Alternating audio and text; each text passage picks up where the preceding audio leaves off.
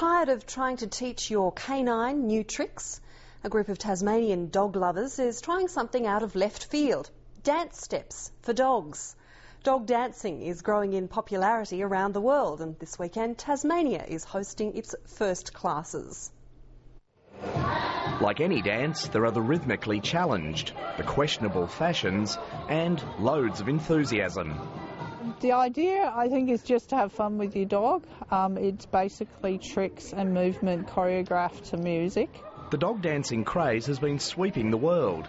Official competitions started in Australia last year.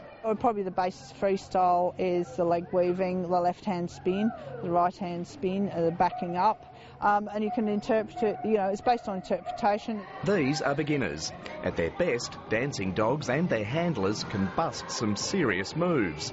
Props like hoops are welcome. Some people do very extensive things like, say, a coffin, and they have the music which is, tap, tap, tap, and the dog jumps out of the coffin and things like that. So you can go a long way dramatically or theatrically. Costumes are okay for practice sessions. For competitions, the dogs are limited to fancy scarves and collars. Yeah, a bit of bling is good, but not too over the top, because there's still a dignity for the dog. Devotees say dog dancing has enormous benefits. The people love the music, and we truly believe that the dogs actually can feel the rhythm as well.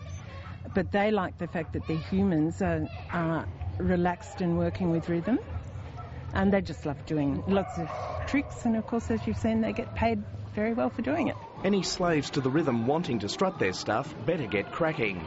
The next official competition in Victoria is only a month away.